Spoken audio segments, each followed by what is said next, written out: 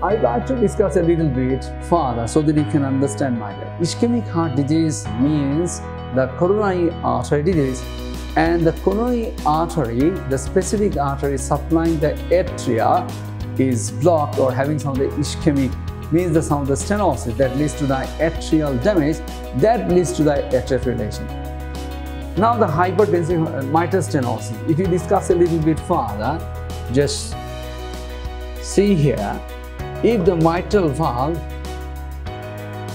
is stenosed, just feel that this is the mitral valve. So this is the mitral valve. So mitral valve is stenosed, mitral stenosis. So this needs to be understood, my dear. The mitral stenosis, just feel that this is mitral stenosis. The valve is stenosed, the calcified valve.